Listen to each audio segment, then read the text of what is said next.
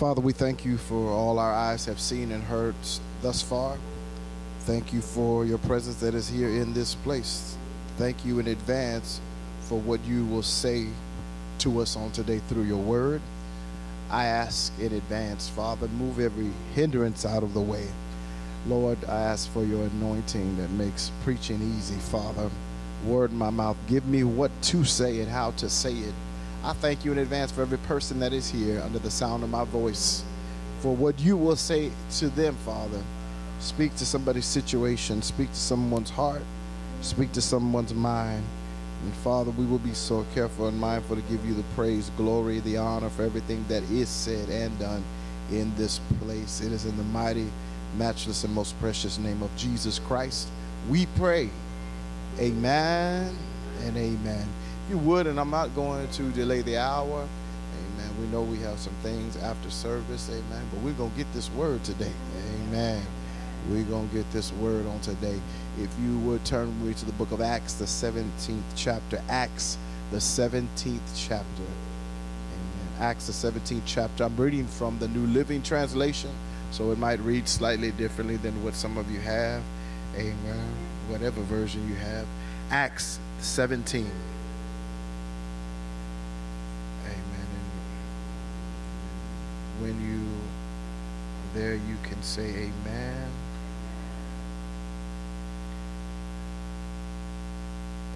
Amen. Acts 17, and we're going to start at the 18th verse. Amen. And this is how it reads. It says, while Paul was waiting for them in Athens, he was deeply troubled by all the idols he saw everywhere in the city of Athens.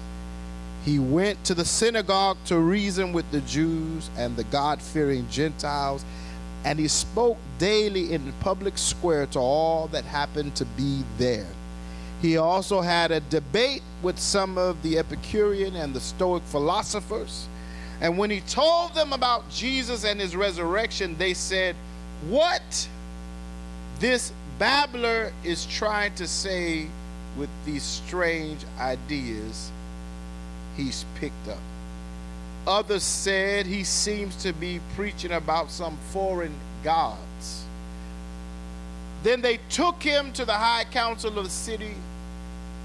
"Come up and tell us about this new teaching," they said. "You are saying some rather strange things, and we want to know what it's all about." It should be explained that all the Athenians, as well as the foreigners in Athens, seemed to spend all their time discussing the latest idea because they were philosophers. So Paul, standing before the council, addressed them as follows.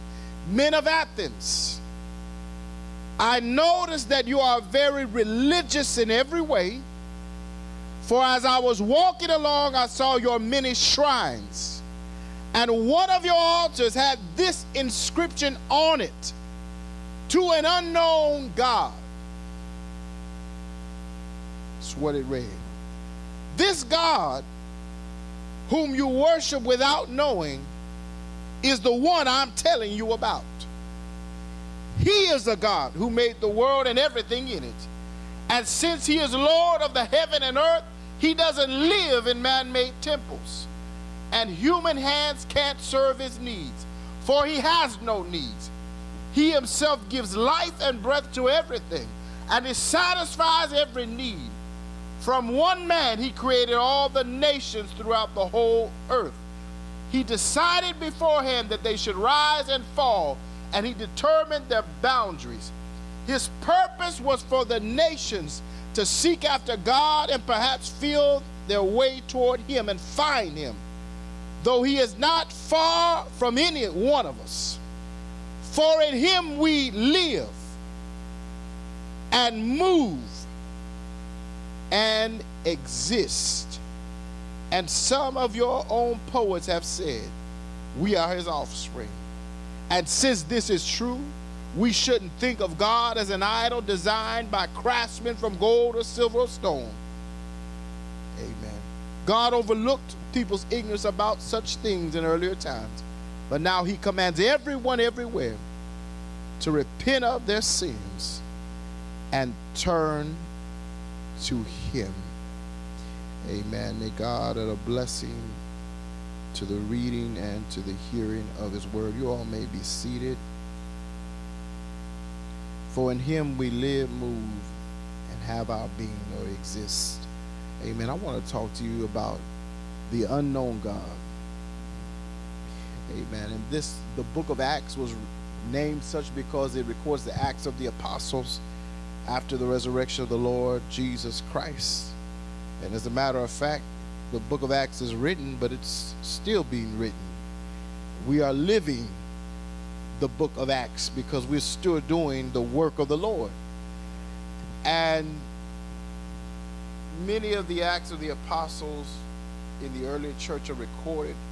And one of those, Paul, one of the greatest of the apostles, and Silas, who was with him, were co-laborers in the gospel, and they traveled preaching Christ. And as I told you before, if you ever want to see the devil stirred up, start doing something for God. Because all of a sudden they encountered so much pushback, so much adversity, that they decided to go to another city to let the heat die down.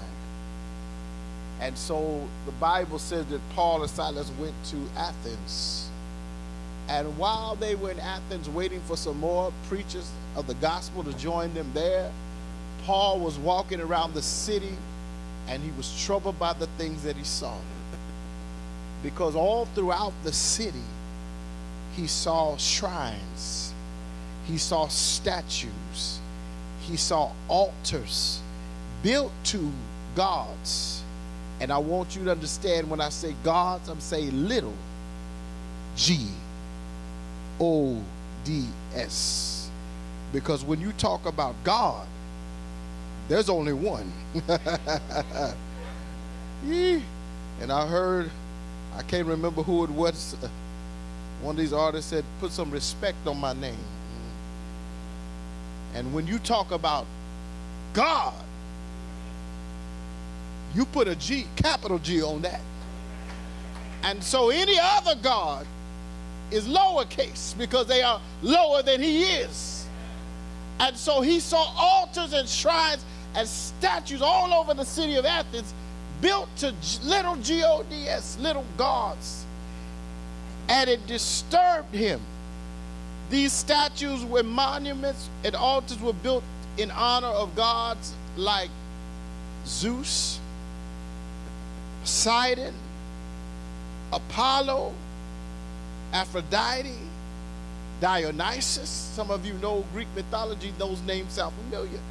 And these were who they worshiped during that time. And as a matter of fact, there was a saying, if you study the city of Athens, that there were in Athens more gods than there were men.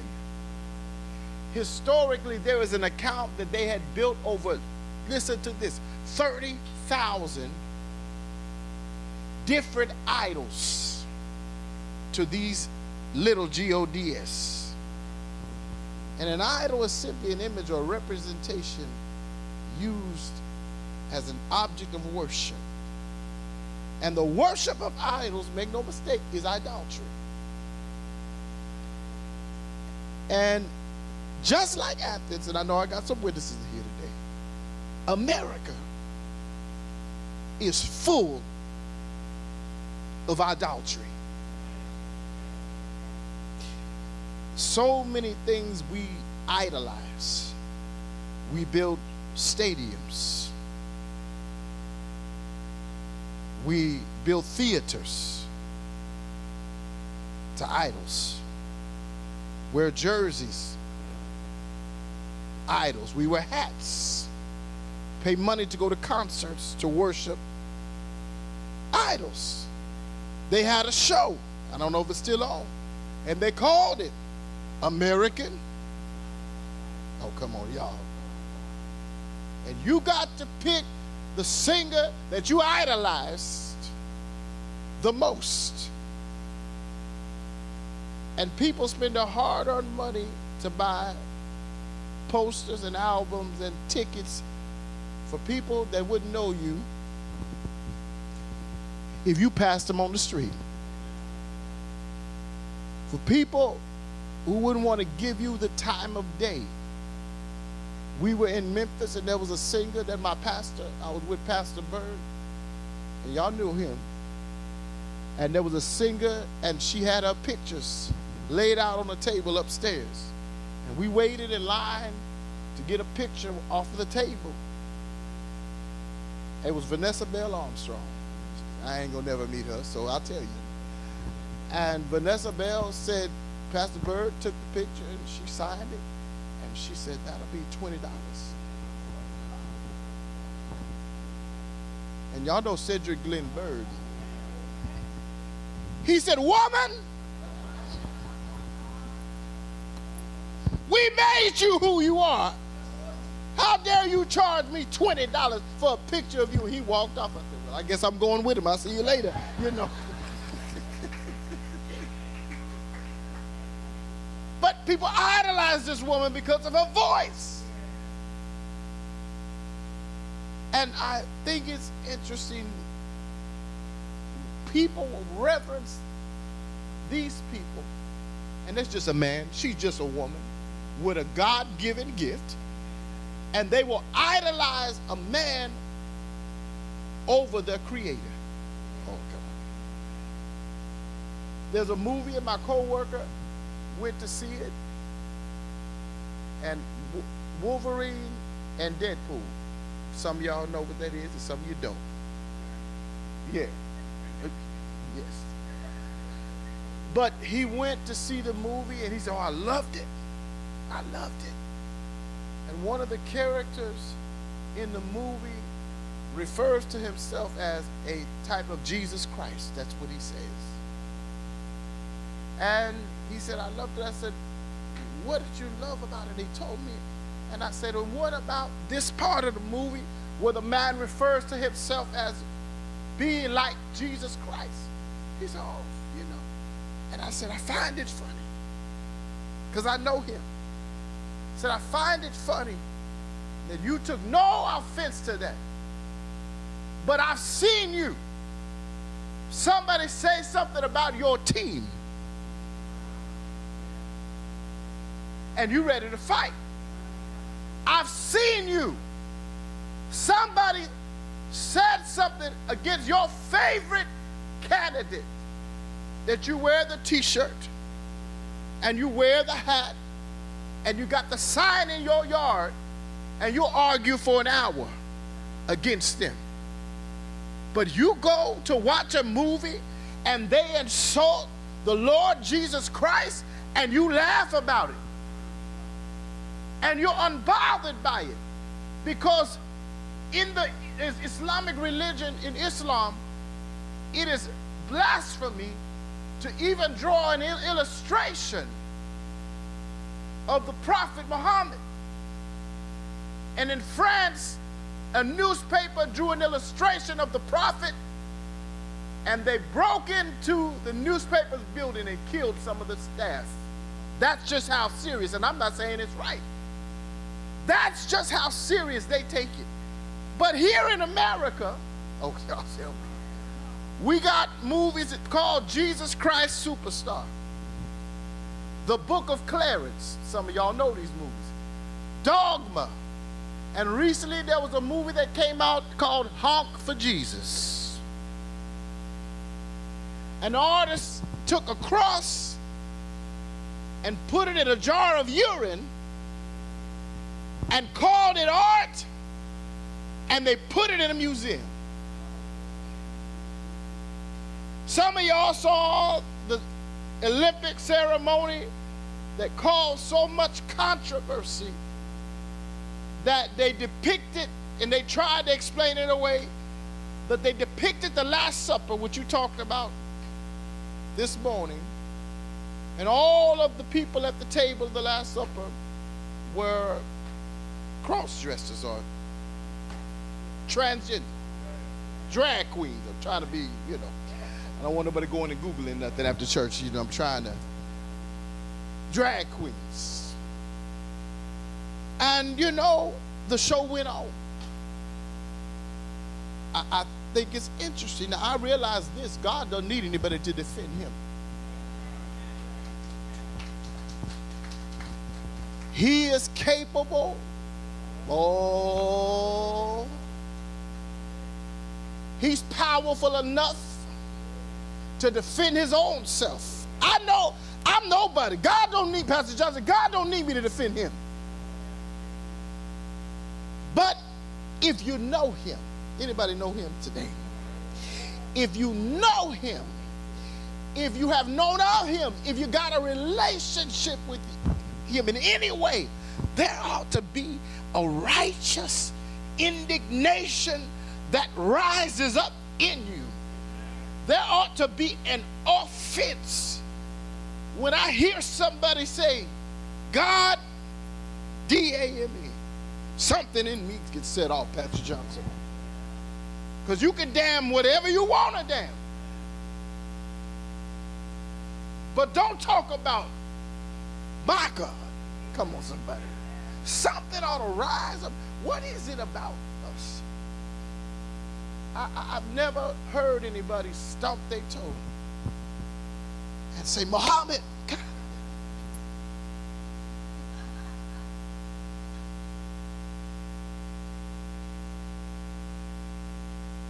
Never heard anybody get mad at their kids. Say, Krishna. Come on. But will Jesus Christ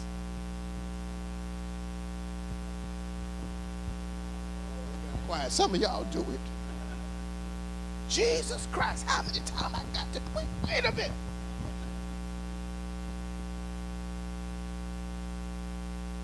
Because of the reverence of his name is being lost. And Paul was trying to defend. See, when you walk in the den of iniquity, and God has called you, he lives in you, you have a responsibility. And he walked around and saw all of this hedonism and heresy and blasphemy. He said, wait a minute. Somebody got to say something. All this darkness, and I know the light, and I'm not going to speak up. He said, wait a minute. And he walked around, and the Bible said, oh, y'all think you both. He went into the center of town, in the public square, every day, and start preaching. Start preaching to the inhabitants of Athens. And he started talking, and they said, this man is a crazy man, talking crazy talk.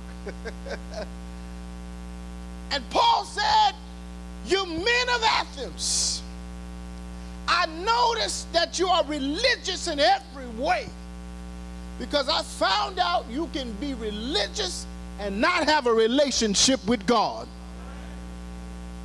You can be religious and not be right with God.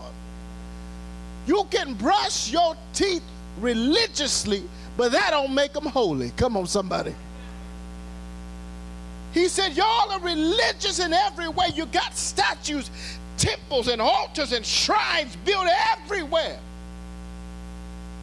He said, but let me tell you something. I was walking along, and you got all of these statues built to all of these gods, and something got my attention. I saw an altar with an inscription that said, to the unknown God. You serve what you know not. In other words, you build an altar to something and you don't even know what you're doing. So Paul said, let me introduce you. Oh my God. Let me introduce you to this unknown God, because you worship him and you claim to be religious, but you don't even know the gods that you're serving. Little G-O-D-S. I had a co-worker, and I'm going to get where I need to go. I had a co-worker, and some of y'all in here may know who he was. He's retired, but he used to wear a crucifix. There's a difference between a cross and a crucifix. Crucifix has Jesus still on the cross. He wore a big crucifix around his neck with Jesus, and I mean big, gold chain with jewels all in it. And he would take his crucifix every day, and he would take it off, and he would kiss it. And then he'd put it into his box and lock it up. And the next day he'd come and unlock it, take it and put it back on his neck. And I watched him do this, and he wore it. Such a dichotomy there. Because he wore this crucifix on his neck, but yet the filthiest mouth you want to hear. I didn't say you to say his name. Yes. You know who it is. He just said his name. Yes. So I'm telling the truth. Am I telling the truth? Okay.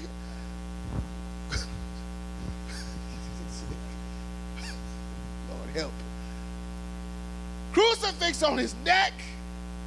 Jesus stretched wide. And the filthiest mouth you ever want to hear. The most perverted mind, am I telling the truth, you ever want to know. And so here he was with his idol around his neck, Pastor Johnson, and it was doing nothing for him. So much so that I'll never forget, one day one of our co-workers walked up to him and pointed to the crucifix on his neck and said, so close and yet so far. In other words, that cross, that crucifix is hanging right next to your heart, but he ain't nowhere near it. Come on, somebody. So close and yet so far. Never worked. Well, that's another story. But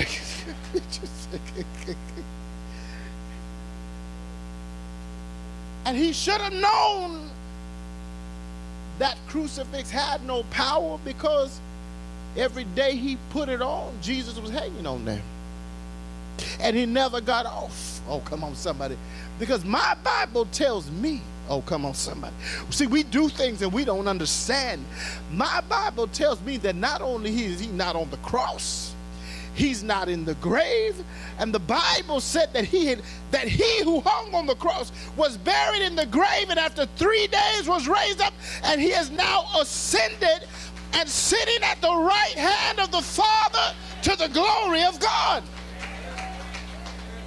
So if the idol that you built with your hand is still depicting him on the cross, come on, somebody. You need to tell somebody the next time you say, I just want to tell you something. That's nice, but he ain't on there anymore. Come on, somebody. So close, but yet so far, and that crucifix did nothing for him. I'm going to show you why. The unknown God. Psalm 115, quickly. This is why cross didn't do anything for him. Psalm 115.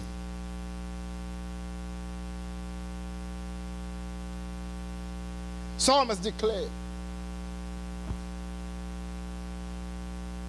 Y'all there? That was quick. Psalmist declared, not to us, O Lord, not to us, but to your name goes all the glory, for your unfailing love and faithfulness. Why let the nations say, where is their God? Our God. Somebody say, our God. Our God is in the heavens, and he does as he wishes. Oh, he's bad. Their idols, now this is them. Their idols are merely things of silver and gold, shaped by human hands. And this is how you know it's a little G-O-D. They have mouths, but cannot speak. Eyes, but cannot see. Ears, but cannot hear. Noses, but cannot smell. They have hands, but cannot feel. and feet and cannot walk. They have throats, but they cannot make a sound. And listen to this. And those who make idols are just like them, as are those who trust in them. Those who have created them are just like them, deaf and dumb, ignorant, no power. That's the reason that a crucifix can't do anything for you. I don't care how big it is. That's the reason a cross around your neck doesn't make you holy. Oh, come on, somebody. That's the reason that a Bible in your hand. Oh, I'm going to go down that road. Oh, my God. That's the reason that having a Bible in your hand can't make you change your ways. Because it's said to be doers of the word. Oh, come on. If you don't read it and apply it to your life, come on. Crucifix, Pastor Johnson, can't do anything for you. Candle, burn them and light them all over your house. Make your altar. Pray to them. Pray to each one. Huh? Had a co-worker that lost their keys and say, I'm going to pray to the saint of lost things, lost and found things. I'm telling the truth. I don't know. Now somebody might have to help me. I don't know the name of it. He said, I prayed to the, and he said he went and said, I found my keys. I said, okay, well. But the Bible says that these are just simply things that have been made by a man's hand. I've been to the Chinese restaurant. Every time I go to a Chinese restaurant, there's a fat Buddha.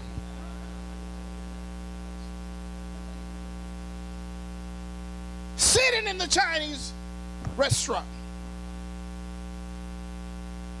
One in particular, right in the front, and a fountain around him. Fat Buddha sitting there smiling. But that Buddha sitting there when I walk in.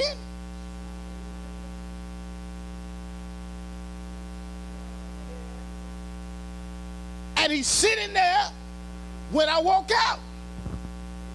I've never walked past that Buddha and him say, hope you have a nice day. Hope you enjoyed your food. Because all he is at the end of the day, come on, made with man's hand. No power, no ability. He's an idol. And we laughing, but I'm going to show you, and we getting out of here, I'm going to show you another God.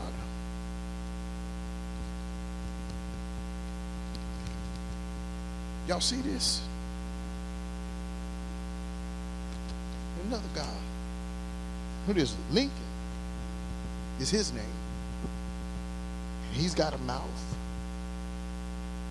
Can't talk. Is that right? He's got eyes. Can't see. Ears. Can't hear. Nose. Can't smell. This is an idol. This is a God. Powerful God. This right here. Worship all over the world. You pull this out and it starts talking to some people. I know that this is a God because there's people right now who are worshiping at its altar at work instead of being in God's house. Oh, see, I got quiet today, Pastor Johnson. Yeah, that overtime. Yeah, it gets you. Listen, the God called OT. There are people right now bowing down at the altar of this God right here. And as powerful as some people think it is, it's got no power at all. You keep worshiping this God. Let me tell you something. Next time you can't get sleep at night, lay this under your pillow and see what happens. Matter of fact, next time you worry you got a headache, lay this on your head. I've learned that this thing not only cannot cure headache, it causes headaches. Hello, somebody. Do I have a witness in here? Oh, my God. But I know a God, hallelujah, who can hear. I know a God that can see. My Bible said that this God beholds the good and the evil, that his eyes are in every place. My Bible said that to this God, the darkness is like light. My Bible tells me that there's nothing that is hidden from him. The God that I serve sees the intent of your heart. Oh, my God. The God that I serve knows the very thoughts that you think, Pastor Johnson. The God that I serve knows everything. He knows everything about me. The Bible says that he knows my uprising and my down sitting, that there's nowhere that I can go that I can flee from his presence, that if I take the wings of the morning and fly off, he's there. Oh, my God. If I go to the uttermost parts of the earth, he's there. The Bible said that if I decide to make my bed in hell, even then, he's there. Come on. And not only does he hear, Pastor Johnson, he answers. Oh, my God. You can talk to a statue all day, listen, and you're not going to get any answers. But I serve a God, oh, my God, said if you call on me, I'll hear you. If you believe on me, oh, come on, somebody. Huh? You have not simply because you ask not. I serve a God that tells me in my Bible that is there anything too hard for God? And the answer is no. He is a God that can do the impossible thing. Oh, come on, somebody. One and true and living God. Paul said he made the world and everything in it. He is a Lord of heaven and earth. He doesn't live in man-made temples, and hands can't serve his need. And that it is in him that I live. Pastor Johnson, I dwell in him. He is my life. He's my life's breath. It's in him that I move. He orders my step and gives me the ability to navigate this life. Listen, the God that I serve, I know that he's real in such a way that before I make a step, I say, Lord, is this the way that you would have me to go? Lead me and guide me. I will acknowledge you in all of my ways, and you will direct my path. It's in him that I live. It's in him that I move. It's in him that I have my being and that I exist. And whether you know it or not, outside of God, you're nothing. Without God, you are nothing. Oh, come on, somebody. Without God, you're nothing.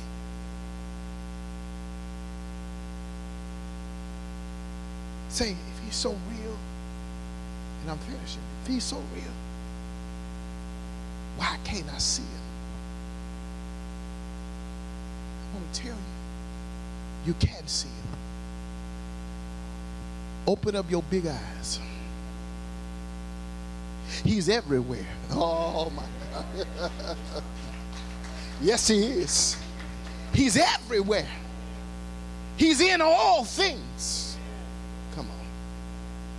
He's everywhere. And God is so magnificent. And he's so wonderful. He said, I left clues everywhere. I left evidence everywhere of my existence. You ever doubt him? Open up your eyes. If you look, he's everywhere. clearly see. I want you, and we're going to get out of here. I want you to turn with me quickly to the book of Romans. How do I know? The Bible says no man has ever seen God. If he's so real, why can't I see him? He said, I'm everywhere. If you would just open up your eyes. Romans, the first chapter. And we leave it, we're going to get out of here.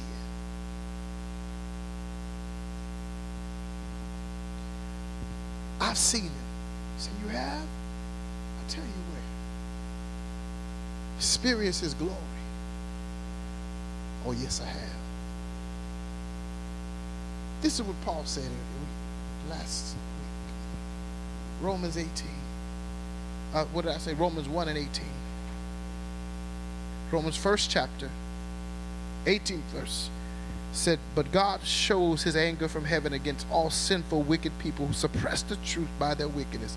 They know the truth. They know the truth about God because he has made it obvious to them. It's so obvious, like the nose on your face. For ever since the world was created, people have seen the earth and sky. Through everything God made, they can clearly see his invisible qualities. I said, I've seen God, Pastor Johnson. I've been to the Grand Canyon in Arizona. And when I stepped out of my car and looked across that vast domain, I said, my wife was there, I said, God is real. Oh my God. The writer wrote a song that says, then sings my soul, my Savior God to thee, how great thou art. I see the stars, I hear the roaring thunder. Thy power, Lord, throughout the universe displayed. That God said, if you just look at my creation, how magnificent it is, how wonderful it is. You can see clues about me everywhere. Said that everything that you see allows you to see my invisible attributes. Do you know that you yourself are his workmanship? Come on. Your sweat glands, your eyeballs, come on somebody, your mind, your heart, your feet, they are his workmanship. What did I say? Where was I at? Verse. For ever since the world was created, people have seen the earth and sky. Clearly see his invisible qualities, his eternal power and divine nature. Here we go. So they have no excuse for not knowing him. Yes, they knew God, but they wouldn't worship him as God or even give him thanks. And they began to think of foolish ideas of what God was like. And as a result, their minds became dark and confused, because the answer is right there. Claiming to be wise, verse 22, they instead became utter fools. And instead of worshiping the glorious, ever-living God, they worship idols made to look like mere people and birds and animals and reptiles. People who don't worship God will go outside and hug a tree. Come on. Same people who don't worship God, PETA, people for the ethical treatment of animals. I believe in treating animals right, but these same people who don't worship God worship these animals. I think my cat is talking to me. I think my dog is trying to get a message through to me. Got a man, they call him the dog whisperer. Gave the man a show, Pastor Johnson, talking to dogs. He said, and you'll worship and acknowledge a dog? There are countries where they believe cows are divine. And they walking around hungry and starving and got hamburgers and steaks running down the street. Come on, somebody.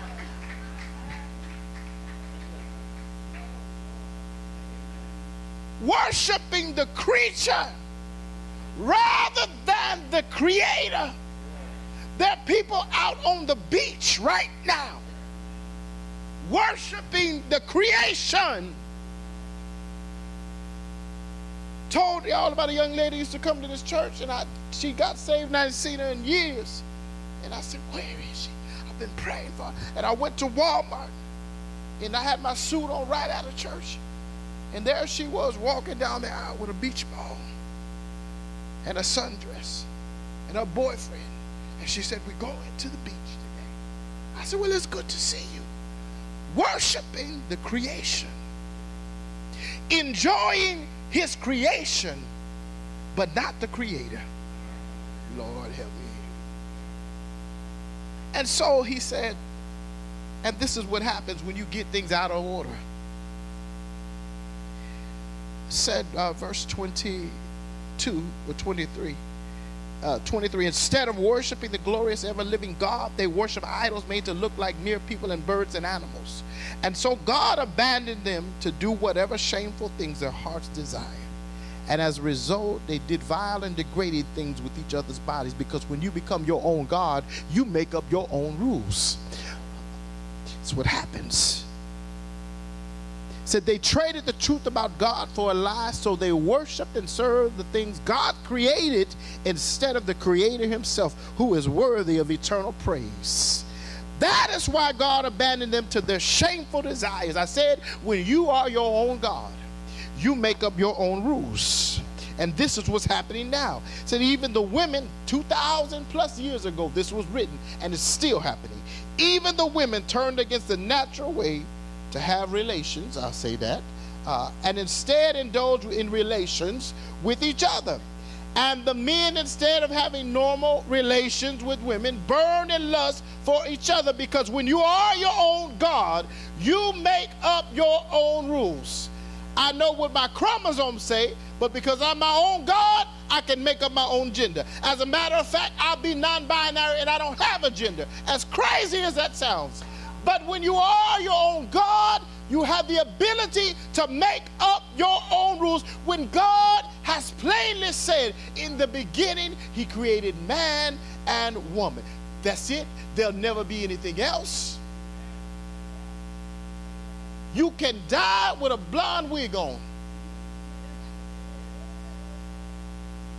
And 3,000 years from now, if they exhume your bones and take your DNA, there's some chromosomes that are going to tell them it wasn't a man, it wasn't a woman, it was a man.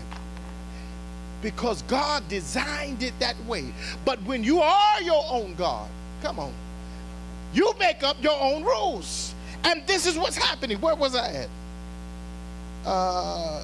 So God abandoned them and said, and men, that's what verse 27, did shameful things with other men as a result of this sin. And they suffered within themselves the penalty that they deserved. And since they thought it foolish, verse 28, to acknowledge God, this is what God does.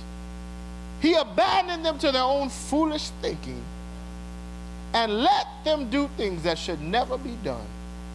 Their lives became full of every kind of wickedness, sin, greed, hate, envy, murder, quarreling, deceptions, malicious behavior, and gossip. Oh, yes, that's in there too. Oh, Lord, help today. Child, listen. That's in there too. Backbiters, haters of God, insolent, proud, and boastful. And this is the day that we're living in right here. This next verse right here. They invent new ways of sinning. Lord help me. Disobedient to parents. Hello. I told somebody, if you can't obey your parents, you'll never obey God. Because they're your first representative of God. I tell my daughters that. If I tell you to clean your room and you can't obey me, and God says, now I want you to go preach to the nation, what makes you think you're going to obey him? Well, I'll get off of that, somebody. You disobedient children. You hard-headed children. Oh, Lord, help me today. Am I talking to somebody in here today? Oh, look, somebody. I'll just look down. They refuse to understand. They break their promises of hardness and have no mercy. They know God's justice requires that those who do these things deserve to die, and yet they do them anyway. Worse yet, they encourage others to do them too. Verse 20 said, that same chapter said he's made himself clear to us.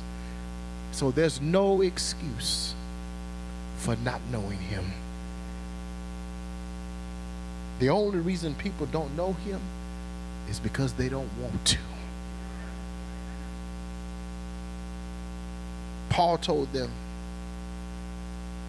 I want to introduce you to this unknown God. And Paul knew something about it, because Paul thought he knew him.